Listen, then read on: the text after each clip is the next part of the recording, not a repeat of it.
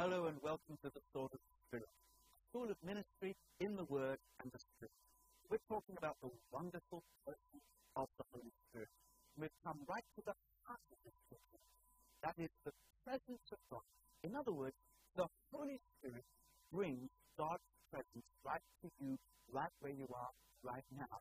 You can feel His presence by the Holy Spirit. Not only does the Holy Spirit bring God's presence to you, but the Holy Spirit brings you to God's presence. That's what the Christian gospel is all about. Jesus is called the Emmanuel, God with us. That was the name given to him by the angel Gabriel. Emmanuel, God with us. This means Jesus is God with us. And when Jesus is on this earth, walking and living and ministering, everybody could find him and meet him and get to know him. We all know that right when Jesus had to go back to be with his Father. Now we have to leave this earth. But he said, don't worry, I'm going to send someone else. We've been looking at this, the Allos Parakletos, another one, another comforter, just like me. Allos, one like the first. Parakletos, one called to be alongside him. So the Holy Spirit is another one, a comforter, just like Jesus. But he will be with us forever. We don't see Jesus Christ, but we know him by the Holy Spirit. God the Holy Spirit brings presence of Jesus in our lives. And so in this session, we're going to look at how the Holy Spirit brings God's presence in our lives, and in particular, the presence of Jesus. How we can stay in communion with Jesus Christ by the Holy Spirit. And how we can begin to develop a life of real intimacy with the Lord. This is the very heart of the teaching of the Spirit. God bless you as you're watching this today. And so what are we to do with it? What are we to do about this? We are to develop an intimate relationship with the Holy Spirit. Intimate fellowship with the Holy Spirit. Experience His presence. Listen to His voice. Hear His words, just as if they as they really are, the words of Jesus Himself. Remember the book of Revelation. The prophetic word was, hear what the Spirit says to the churches. Now, we do not hear Jesus audibly, not very often. I don't know if you ever had that. I've never had exactly an audible voice of God speaking to me, but I've had that inner voice, that inner witness so often, so many times, constantly. The Holy Spirit speaks. Now, He speaks in a variety of ways. We've got to learn to discover His voice, to understand His presence. And when you hear the voice of the Holy Spirit speaking to you personally and intimately, then you know His presence and you can respond to His presence and begin to fellowship with Him. We know His voice, the voice of the Spirit, through the Scriptures. He wrote the Scriptures, or at least He inspired them. Every Scripture is God-breathed and is God-breathed. So the Scripture continues to be the living voice of God. Not every Scripture was God-breathed, but every Scripture is God-breathed. In other words, it carries the presence of God. So when you go to the Scriptures, expect the Spirit to speak to you. He will speak to you through other believers. Because if the Spirit of God dwells in your brother and in your sister, the Holy Spirit can use your brother and sister to bring the Word of God to you. The Holy Spirit will speak through creation. You know the Holy Spirit was involved in creation, remember? In Genesis chapter 1 and verse 2, the Spirit's hovering over the surface of the waters, and God said, let there be light, and there was light, because the Spirit of God was involved in creation. All of the beautiful creation around you can be a voice of God to you, especially when the Holy Spirit speaks to you through God's gifts of creation. The Holy Spirit can speak to you through spiritual gifts, word of knowledge, word of wisdom, gift of prophecy. All of these ways, the Holy Spirit speaks. And then the Holy Spirit can speak to you directly to your own spirit, and you can commune with the Holy Spirit. Have you learned to fellowship with the Holy Spirit yet? Have you learned to fellowship with the Spirit on a day-to-day basis? Well, I tell you something, there is a vacuum in you, a need for a level of fellowship and intimacy, which only the Holy Spirit can fill. Some of you are still looking for that in relationships. Forget it. You need this relationship with the Spirit in order to be in a relationship with other people. Do you understand what I'm trying to say? Only God can give you this. Your husband, your wife can't give this to you. I'll tell you something. And you need this in order to be a good husband and to be a good wife. Develop intimacy with the Holy Spirit. And when you are fellowshipping with the Holy Spirit, you will find a personal transformation coming from this presence in your life. That's what this is all about. That's why we are to know the Spirit and to live in His presence. Because the transformation comes. Now, we're all influenced to one degree or another by people, the people we spend time with. It's the same with Jesus. Spend time with Jesus, you'll be influenced by Jesus. That's why if you spend time with the Holy Spirit, wait upon the Holy Spirit, you're going to be transformed, just as it said in 2 Corinthians 3, verse 18. But we all, with unveiled face, beholding as in a mirror the glory of the Lord, are being transformed into the same image from glory to glory, just as by the Lord who is the Spirit. That's why you must stay in the Spirit's presence, consciously, and experience the Holy Spirit's presence. I'm not suggesting you just chase after spiritual experiences, no, but you need to experience the Holy Spirit. You need to experience God, and as you experience God, you're transformed into the image of God. When you saturate yourself in the four Gospels, gazing at Jesus, grasping His attitudes and His motives, beginning to appreciate how you should think and how you should behave, when you understand that, and then saturate yourself and soak yourself in the Spirit's presence, you are empowered to become like Him. You're transformed into His very presence, into His very image by His presence. And this is not just an intellectual process. It is a spiritual process of the Holy Spirit taking you and shaping you and molding you into the image of Jesus by living in His presence. There we find Him touching our motives, molding them and shaping them, energizing our wills, empowering our wills to be like Jesus. I'm telling you something, in the presence of Jesus, you will say yes to anything He says. Amen. Being with you, the psalmist says, Psalm 73, I desire nothing on earth. Hallelujah. So we've seen that Jesus' ministry had several themes. He called His people to obey Him as King, to depend upon Him as Savior, and to follow His perfect life as the man, the Son of Man, and to worship Him as Holy God. And so in the Spirit, Jesus is present both in us and with us in all of these three and more aspects of His nature and ministry. He's the King of Kings, conqueror of evil, the ruler of sickness, the judge of the whole earth, and He is with us. So we live in the presence of Jesus by living in the presence of the Spirit. Nothing we think or do is missed by Him, but by the Spirit, the King speaks to you. He is the suffering servant of humanity, the shepherd who lays down His life for the sheep, the blood-stained substitute who bore God's wrath against sin. He is with us by the Spirit, and as He is with us by the Spirit, the suffering servant points out His sacrificial way of living and dying, and we become like Him. He is the ideal human being, the perfect human specimen, the perfect pattern for all humankind, the sympathizing friend of sinners. He is with us, and in the Spirit we live with Him, and He is with us. And by the Spirit, the Son of Man shows us that He really understands our weaknesses, but He still accepts us anyway and urges us to go on following Him more closely. The glorious, light-bearing, life-giving Son of God, the living Word, the complete revelation of the invisible Father, He is with us by the Spirit. By the Spirit, the living God fellowships with us. And this must make a difference to our lives. Can anyone be in the presence of Jesus in this way and yet remain unchanged? Of course not. So we have, by the Spirit bringing the presence of Jesus, personal fellowship with His presence, personal transformation of His presence, and personal assurance of His presence as well. Well, we need all of these things.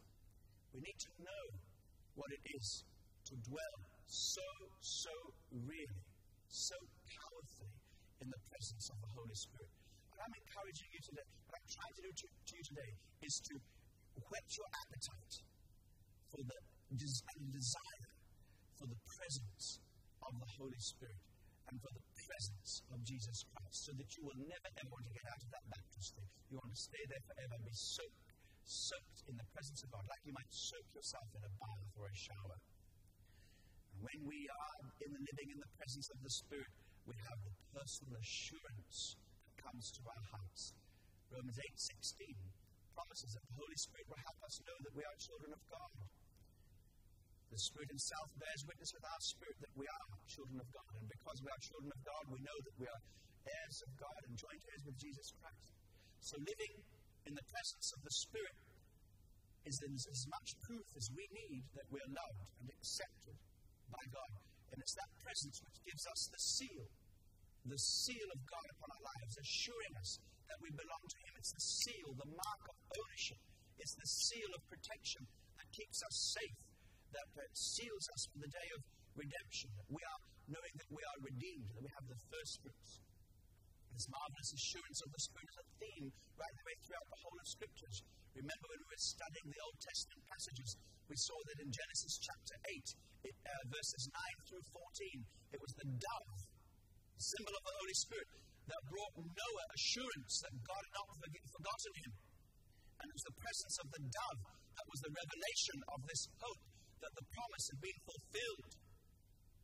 And the dove brought that olive branch, showing that yes, God's wrath had subsided, the waters had subsided, and God's promise had been fulfilled. It was the dove descending upon Jesus at His baptism that was happened at the same time as the Father's voice saying, "This is my beloved Son in whom I'm well pleased." When the dove settles on your life, you have the assurance of the Father that you are a son of God, that you are a daughter of God, and He's pleased with you. The blood of Jesus Christ has made you acceptable. And it's also clear that because we know Him, there is this deep, unbreakable certainty of adoption, an immovable conviction of the Father's love, which is experienced no matter what our circumstances. It can make the worst of our circumstances seem irrelevant because God is with us. That's the work of the Holy Spirit. He comes to bring the presence of God near to us, not some God somewhere out there, but deep down in our hearts, nearer to us than hands and feet. And this presence will carry you through any crisis, any ministry conflict, every persecution. This would carry you into the very presence of God in heaven itself, because it is but a foretaste of heaven. The Holy Spirit comes to give you a taste of heaven. I have experienced the presence of God in so many powerful ways. I have been in the presence of God so clearly that I knew if I opened my eyes, I would see Jesus. I couldn't. I stood on public platforms and ministered, and Jesus has taken over. And He has stood with me in public ministry. I'm thinking of one meeting in Brazil in particular. It's happened many times in many different ways. I'm thinking of one meeting in particular when after a while, when the miracles were taking over. Jesus was taking over in the meeting. Miracles were just happening all over the place. Deaf ears, blind eyes, cripples, creative miracles taking place. And Jesus was there doing it. loving his people. Oh, and that's why I want to tell you, my friend, as I open my heart, I've done so much teaching to take you through the manual. I'm opening my heart right now to tell you this is why I'm in ministry. It's for the fellowship that I experience with Jesus. When you're partnering with the Holy Spirit, Jesus is right there. You are yoked with Jesus, and he's standing there ministering to his people. I thought I could never experience his presence more than that. But I remember one day,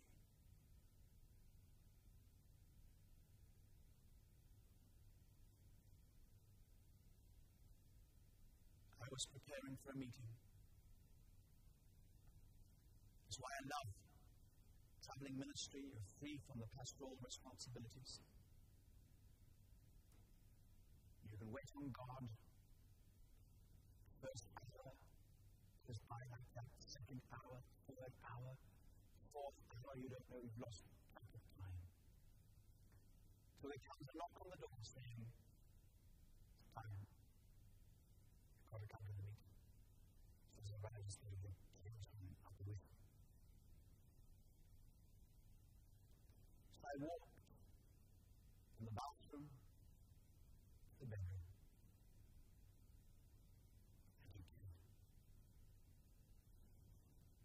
Just a few seconds.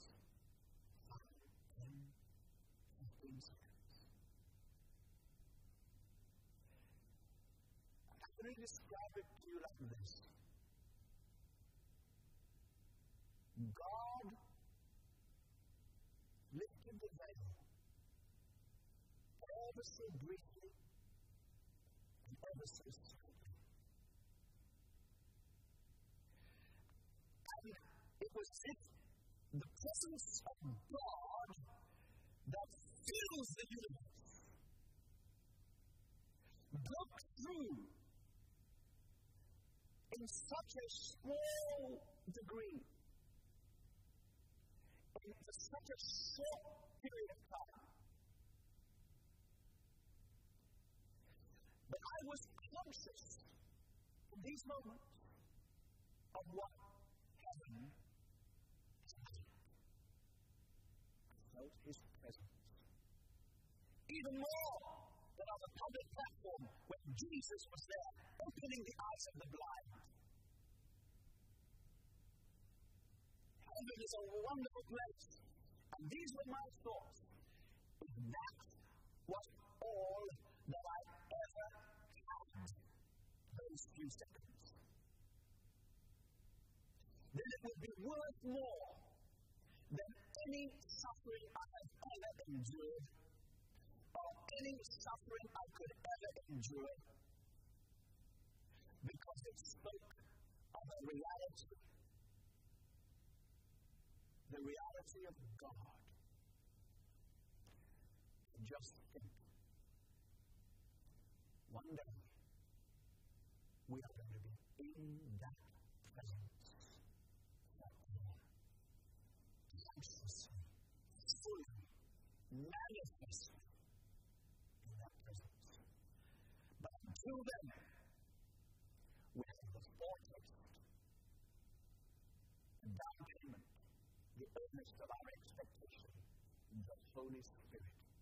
And he gives us a taste of heaven. So that's why God calls us to live in his presence. Hallelujah. Hallelujah. God is with us. When Jesus came, he came to reconcile us with the Father, to bring some gap between us and God. And the demonstration of that being bridged is the coming of the Spirit into our lives, who brings not just the presence of Jesus, but also the presence of the Father. And so, we have seen the New Testament makes a lot of the Spirit's power and purity, but it's even more important for us to understand that the Holy Spirit mediates the presence, the Word, and the activity of God to us in our lives. The Spirit is presented as the Spirit of Jesus Christ, God's Son.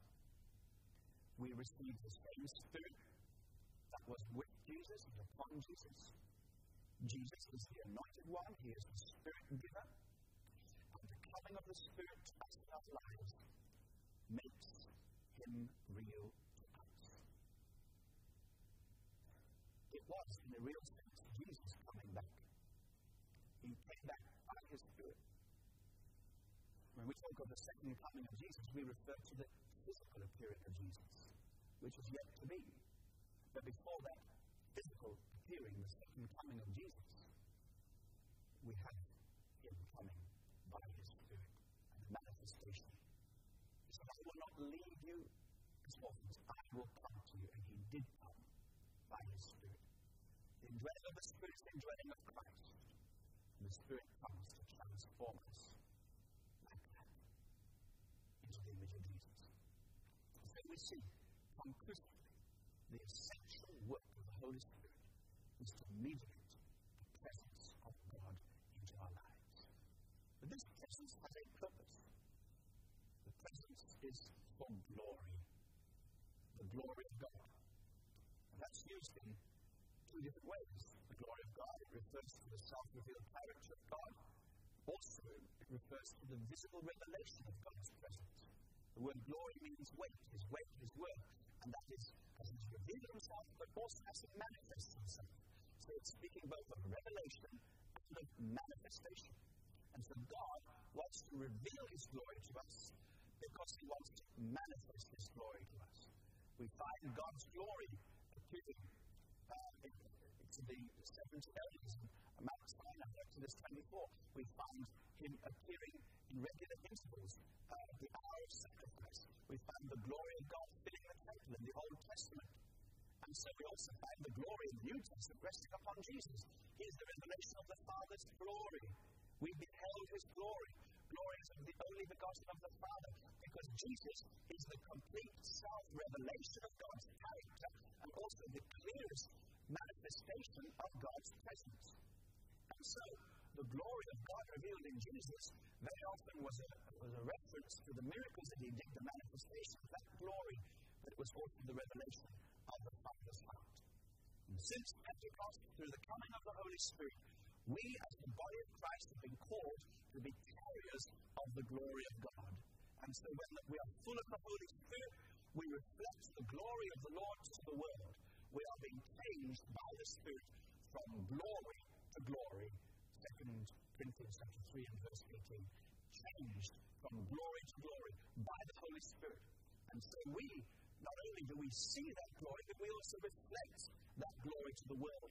And this brings us to the real purpose of the Spirit manifesting the presence of God, is that we might bring a witness to the world. The whole purpose of glory is for witness. Did you know that? We reflect that glory to the world as a witness. One way of describing this is of thinking about our lives rather like the moon. We have the moon, the sun, and the earth. You know, the moon has no capacity to shine of itself. Did you know that? When you see the moon shining, it's not the moon shining, it's the sun shining. When you see a Christian shining, it's not that Christian shining, it's the sun shining. Because we reflect the Lord's glory. Now, when you have an eclipse, the moon is eclipsed when the earth passes between the sun and the moon. So when the world gets between you and the Son of God, that glory is eclipsed and you cease to reflect it. But also when the moon passes between the sun and the earth, the sun is eclipsed. So when we get in the way of Jesus Christ, we eclipse him, and then we hinder the passage of light. We can think of this rather like floodlights in a building. When floodlights are on, the building is seen. You don't notice the floodlights, you just see the effects of the floodlights. So this is what we are called to be. We are called to allow the Holy Spirit to so floodlight Jesus that we reflect his glory into the world.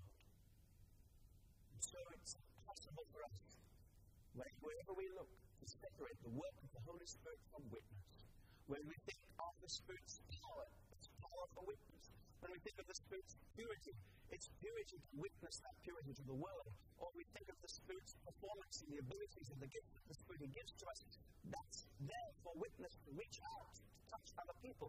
Or if we think of the Spirit's presence, it's there to be a witness to the world, that the world may know, and the world may be blessed. So the Spirit surrounds us and fills us with His power, so that people will believe in Jesus, that they will see His raised from the dead. He saturates us with His holiness, that our behavior will not cause people to stumble. He brings us into the presence of Jesus, so that our lives, wherever we are, will reveal the glorious nature of God. That's why the Spirit takes the things of Christ and makes them known to us. That's why He brings the glory of Jesus to us, so that through this relationship with the Holy Spirit and the changes He brings, we can witness to the world. That's the purpose of the coming of the Holy Spirit. That's why we are called to live in the Holy Spirit. As we come to the end of this session now, I want you to take that thought away with you. You are called to live in the presence of the Holy Spirit. You are called to fellowship with the Holy Spirit, to commune with the Holy Spirit. And as you do that, His glory will fill your life, and you will reflect that glory to the world as a witness. God bless you. This is the end of this session. We're going to come back and talk later on about how we can minister in the Holy Spirit. God be with you as we come to the end of this session.